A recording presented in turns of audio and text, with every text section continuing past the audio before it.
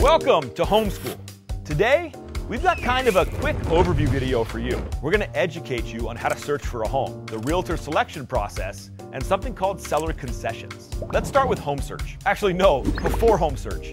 Can we all agree that you're going to want to start with a budget? Falling in love with a home you may not qualify for can be really discouraging. Find out what you can afford by going back quickly and watching the pre-approval versus pre-qualification video and get yourself started on the pre-approval process. Okay, now that that's done, let's talk home search. First, you want to consider the location of your new home.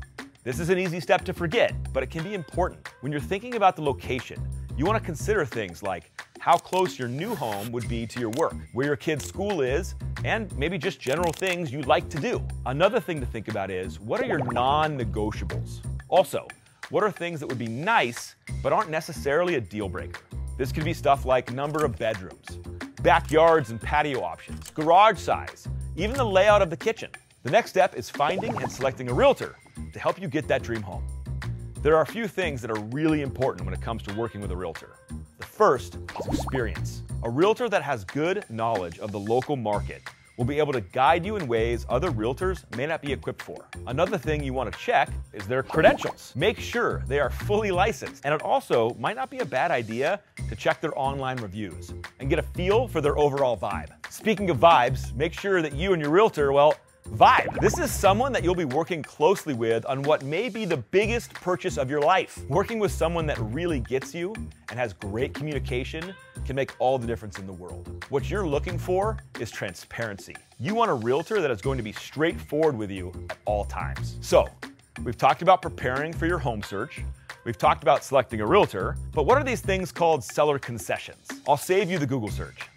Seller concessions are credits given from the seller to a buyer during a real estate transaction. A seller concession might be negotiated into a deal instead of a sales price reduction.